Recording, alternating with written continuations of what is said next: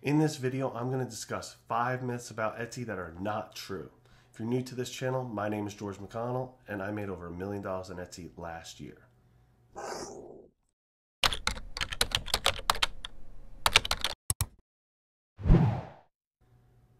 So the biggest myth out there, number 1, is it takes 60 to 90 days for Etsy to recognize you as a shop and get you into the algorithm. That is not true.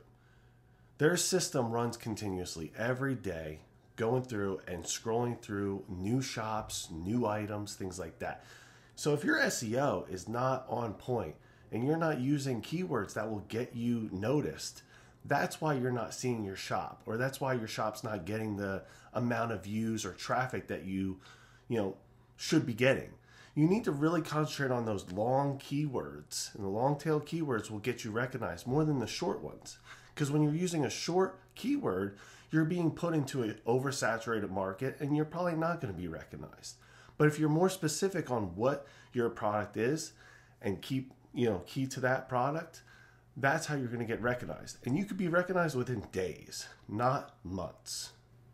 Myth number 2 is that there's a certain amount of items that you should have on your store, and every single week you should be launching new items. This is half true. Now, when you're starting a new shop, you should have a game plan. You should have an exact amount of number of items that you want to put online. And that is not 1 or 2 items and then add 2 more each week, so on.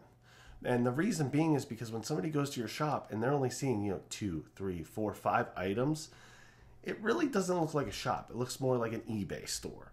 So you want to have that game plan of, hey, I can make 100 items, or I can make 50 items or 20 items, whatever it is, however many you can have, and upload them all at once. You do not need to upload them each and every single week. That's just going to slow down your actual sales. You want to get them all out right then and there, so when somebody goes to your store, they see that store, they see everything you're selling, and they know, hey, these are all the items I could choose from. Now, as you grow, you can add more, but it's not necessary to add them each and every single week. So just a quick side note, I have one store that has thousands of items and another store that literally has 35 items. Day 1, 35 items, boom, on there, right? The other one that has thousands, it did take time to build.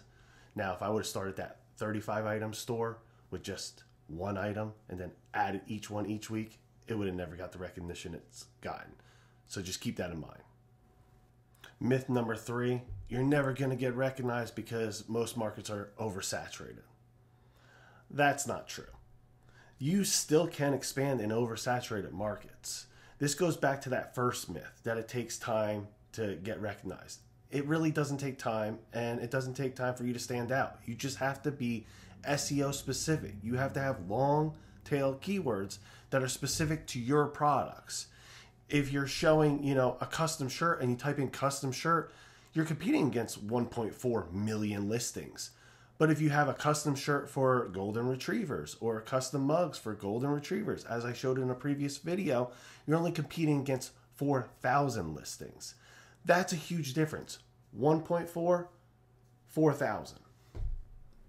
Myth number 4, you need to have a banner and an about section in order for Etsy to see you as a completed store. This is not true. I do not have an about section. I do not have a banner.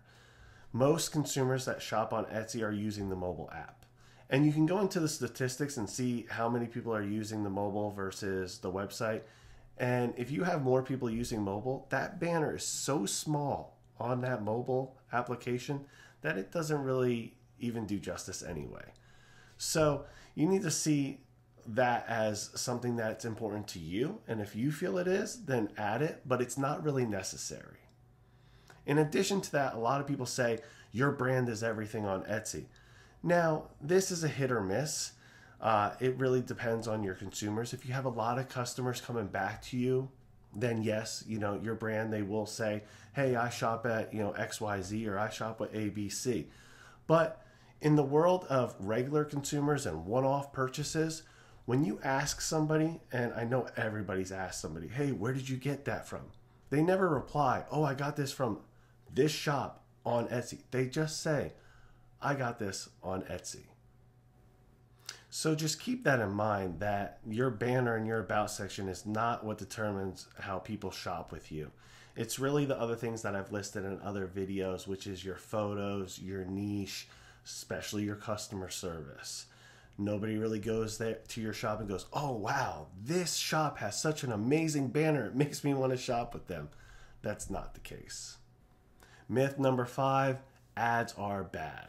They are not bad. Your SEO is possibly bad. So, in order to run ads effectively, you need to make sure that the consumers coming to your shop are specifically looking for those items. If you have keywords that are so out there, when you run an ad, they're going everywhere. So, of course, you're not going to receive the sales that you're looking for. In addition to that, when I scroll online and I look on Facebook or Reddit and things like that, a lot of people, they say, oh, well, I spent $1 a day or I spent $5 a day and I'm not getting results. I want you to picture it this way. You have $1 and you put that $1 in your gas tank. You slap a sticker on your car and you drive till that $1 of gas is gone. Were you recognized by a ton of people? Did you really get far with $1 of gas? No. And that's how you have to look at ads. You can be the best company out there with the best product and the best customer service. But if nobody knows you exist, you just disappear because nobody sees you. Nobody's just going to find you and know that you have just started your business. Ads is how you get recognized. But you need to make sure that your SEO is on point and the keywords are grabbing the customers that you need and that are specific to the product that you're selling. Because if your SEO and your keywords are all over the place, you're getting eyes from everywhere, but you're not getting that person that's looking for your product. I hope that this video helped you with a lot of myths that are out there and circulating around online. And if I missed something, please leave me a comment below so I can touch base on that on the next video. Thank you so much for tuning in, and I look forward to helping you.